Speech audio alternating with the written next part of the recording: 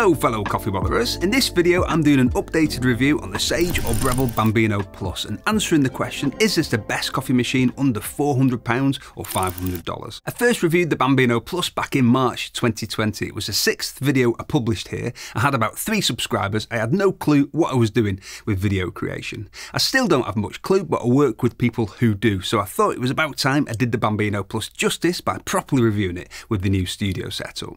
This is going to be a series of new videos on the Bambino Plus, which will include a comparison video with the Bambino. I'm also going to revisit the how-to guides I did a couple of years ago, but I'm not going to tell you specifically what other videos we're going to do because I want you to tell me. Let me know in the comments and or in the community thread if there's any videos you want me to do with the Bambino Plus, and we'll try to do them either as a standard video or as a short. So the Bambino Plus has become one of the best-selling espresso machines in the world over the past few years. But is it the best espresso machine for the money with the various other machines that have been released in the meantime? Keep watching and you'll find out. And by the way, it might depend on where you're watching this video from. Stick around to find out more. First, let's fire through the specs. Dimensions: it's tiny at 30.5 centimetres tall, just over 19 centimetres wide, 35 centimetres deep. That is much smaller than something much bigger and slightly smaller than something slightly bigger. It has a 1.9 litre water tank. Officially, it'll take 2 litres actually if you're filling it in situ. It has a small drip tray, which we'll come back to. It features a Sage or Breville Thermojet, their newer, faster thermocoil, and for that reason it features a crazy fast 3-second warm-up time, and we'll come back to that too. It has a 3-way solenoid valve, a 9-bar OPV, a PID with a fixed brew temperature of 93 degrees Celsius, 200 degrees Fahrenheit, and low pressure pre-infusion. It has a Pro steam wand with a 4-hole steam tip, and you can steam manually or on auto. It doesn't have a hot water button, but it will dispense hot water from the steam wand if you know how. So it's a super compact espresso machine with some interesting sounding features. It'll auto steam your milk amazingly well and pretty quickly too, and the steam ready time is crazy fast, as is the shot ready time after steaming. It auto purges a steam wand each time you steam. It has programmable volumetric shot buttons. So more features than you could shake a stick at. But let's forget all that for a minute and get into the most important question. Is the espresso any good, really? Yes! This little thing can make really good espresso. And it does it with a kind of user-friendliness you don't really get from any other espresso machines in a similar price point, except for other Sage or Breville machines. This is ultimately why the Bambino Plus sells so well, because it's so easy to use and it makes brilliant espresso. Plus, it'll produce incredible milk texture, auto or manual. In fact, I'll go out on a limb here and say that most people using this machine paired with the Dose Control Pro, Smart Grinder Pro or Baratza Encore ESP will be able to make better flat whites, lattes and cappuccinos than practically any of the big cafe chains. And this is from a setup including one of the grinders I've just mentioned at about £570 to £610 in the UK, or $660 to $700 in America at retail price, but you'll find better deals than this most of the time. So if you're someone who gets frustrated at what cafes in your area think is a flat white, with this machine and a capable grinder, that frustration is over from around £450 or $550, or even less when you hold out for the best deals. If you're in the UK, Germany, France and some other mainland European countries, see the info in the description about joining my mailing list for potential discount codes and deals. So why is this really small, really cheap, relatively speaking, machine capable of making such good espresso? There are 5 main reasons for this, which are: let's have some basket banter. The Bambino Plus comes with standard baskets and pressurised dual-walled baskets. Most of the cheaper entry-level machines are pressurised basket or pressurised portafilter machines made to work with pre-ground coffee, and they're more about making the espresso look the part and taste the part, which is why Gaggia refer to them as perfect crema baskets. You can't really dial in with pressurised baskets. You just get what you get. If you're using normal commodity coffee with a best before date but no roasted on date, then you'll be better off using a pressurised basket rather than trying to dial in using a standard basket. And I think this is the main reason that they include the pressurised baskets with these machines, as the instructions state that the dual wall basket should be used for these kinds of beans. But an increasing number of people are buying machines like this to enjoy freshly roasted coffee, and anyone doing this is going to struggle with pressurised baskets because you can't really dial in with these, and you really need to dial in with freshly roasted beans.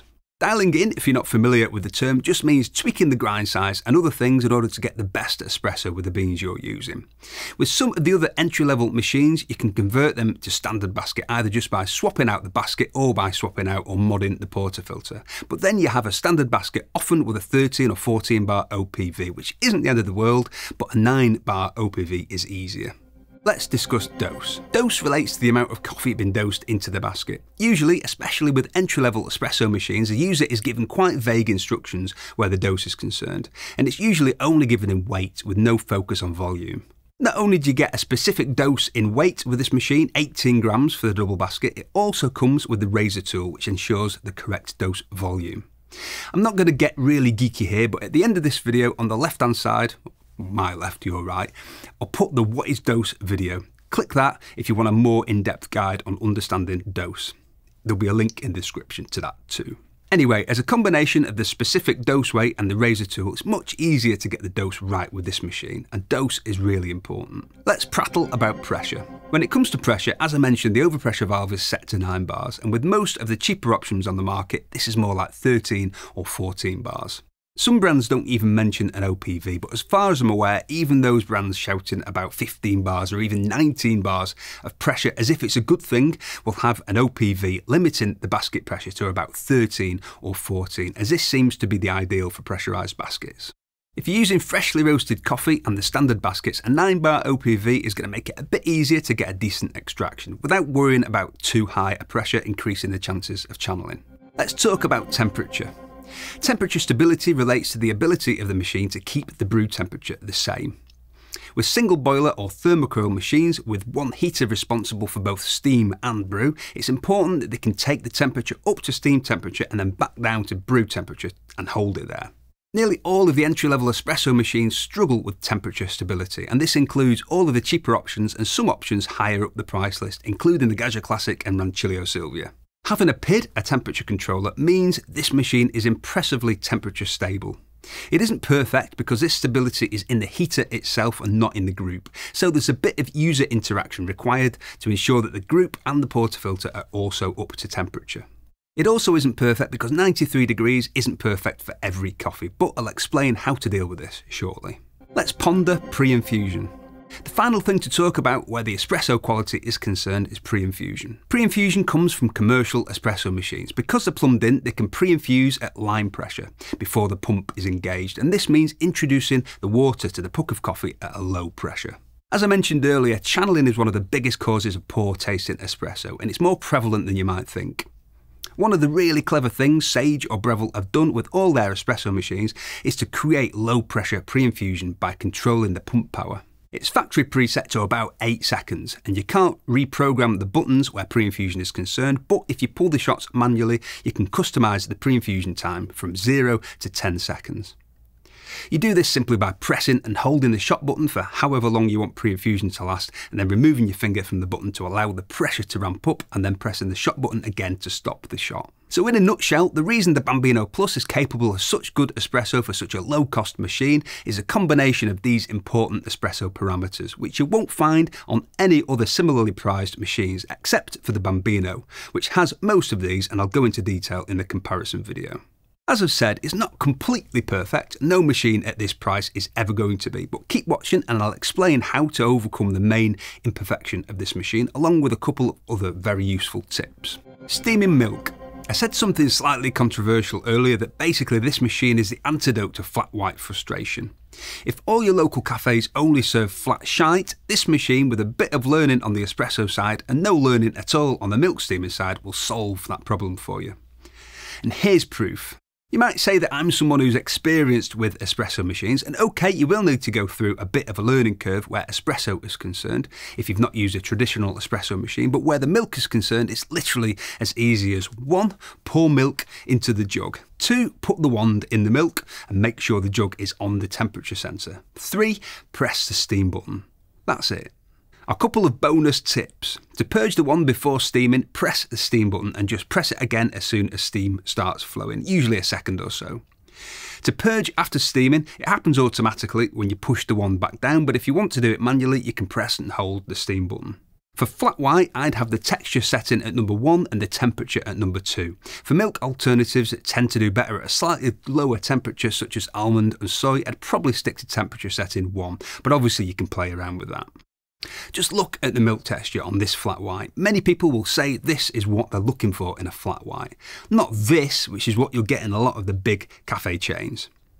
To steam manually, you just pull the wand out and use it as you would any other Pro steam wand and push it back to purge. Always wipe your wand. A couple of other things to mention. The thermojet heater and the 4-hole steam tip make for really decent milk texture. And it's quick too, both in terms of steam ready time and steaming time. It's quite unusual to be able to start steaming so quickly after pulling the shot, and to be able to go back down to shot temperature so quickly after steaming milk too. So this does really help with workflow when making milkies. It comes with the proper metal tamper, not the plastic toy tamper they bundle with the Bambino. There's a 1 cup and 2 cup shot button, which are both reprogrammable volumetric shot buttons with preset pre-infusion. I'll go into this more in the cleaning video, but the cleaning or backflush cycle and descaling cycle are really easy to do, and there's very little to do in terms of daily maintenance. So it's been all positive so far, but naturally there are cons as well as pros. So let's talk about what they are and, more importantly, how to overcome them. 1. The portafilter. I'm not a big fan of the portafilter that comes with the Bambino Plus. I don't like the stubby spouts. They don't do a good job of equally splitting the shot if you're splitting into 2 cups. I don't like the amount of plastic inside them, and I'd far prefer them to come with the nicer, higher quality portafilter that comes with the Barista Express and the Barista Pro. Workaround. Start out with the standard portafilter, see what you think, and if you're not a fan, order the portafilter for the Barista Express or Barista Pro, or get an aftermarket 54mm compatible portafilter. There are loads available now. 2. The small drip tray. The drip tray takes about 150ml before you really need to think about emptying it. You could take it up to about 200ml at a push, but you'd have to be very careful when removing it. It's very close to full at that point. Each auto purge of the steam wand is around 30ml, and about 5 to 10ml is fired off via the solenoid valve into the drip tray after every shot, so you'll have to empty the drip tray every few drinks if you're making milkies. Workaround. Put a cup or jug under the wand before pushing it down so it auto purges into that instead of the drip tray. 3. The machine likes to move. I like to move it. Because it's so narrow and lightweight, it'll move around as you're locking and unlocking the portafilter. Workaround.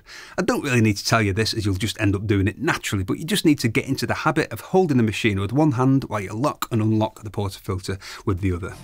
If you only have the use of one arm, which I know from personal experience can be a real problem, this injury led me not to be able to use my left hand at all for months. You'd need to find some way of securing the machine to the worktop. Probably not super glue, but I'm sure there's some way to do it. 4. Fixed 93 degrees Celsius or 200 degrees Fahrenheit brew temperature. At this brew temperature, the Bambino Plus is perfect for espresso roast profile, so if you're using medium dark to dark roast, this isn't going to be a problem for you.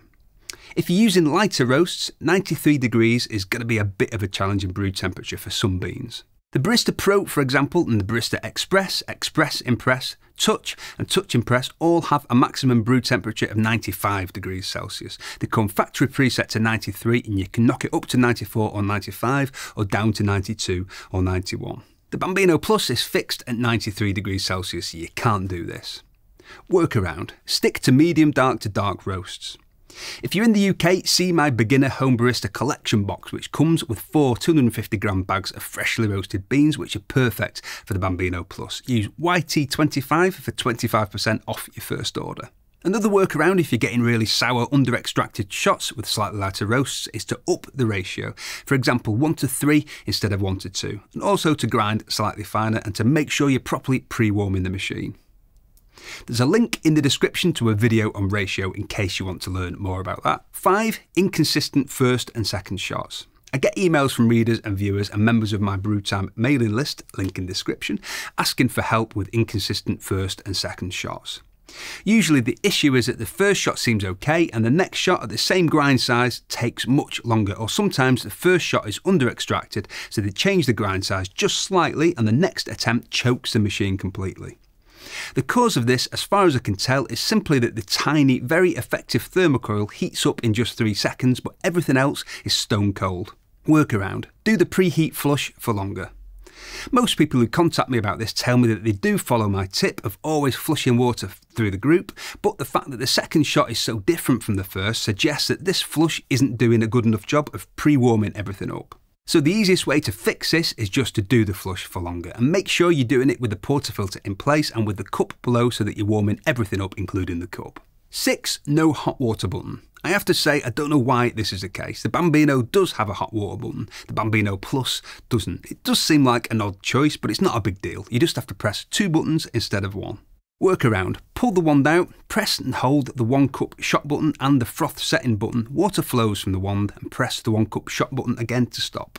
I have heard from 1 or 2 people that this doesn't work with their machine, but I actually think it works with just about all versions. I think some people who've reported that it doesn't work just didn't pull the wand out first. Do I think this is the best espresso machine on the market for the money? I've used this machine a lot since 2020, and honestly, for the retail price, and even more so for the price you can often get this for when it's on offer, I think this is the best espresso machine on the market for the price, for most people. I say for most people. If you want the convenience of the auto steaming, and as you've seen it really is very, very good at that, then I don't think there's anything on the market close to the price that would be better for you. If you're not bothered about auto steam, then you might want to look at the Bambino, but there are a couple of other pros and cons in addition to the auto steaming.